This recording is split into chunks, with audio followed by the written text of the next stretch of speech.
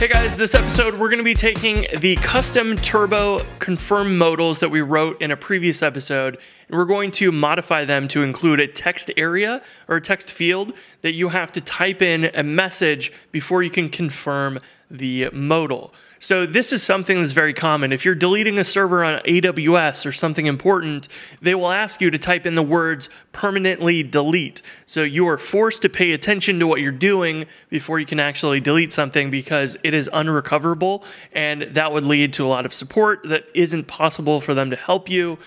Because that thing has been actually deleted. So I wanted to implement this as an upgrade and customization to the regular turbo confirm modals. So if you haven't watched this previous episode on custom turbo confirm modals with Hotwire, take a look. We implemented this. It is very straightforward.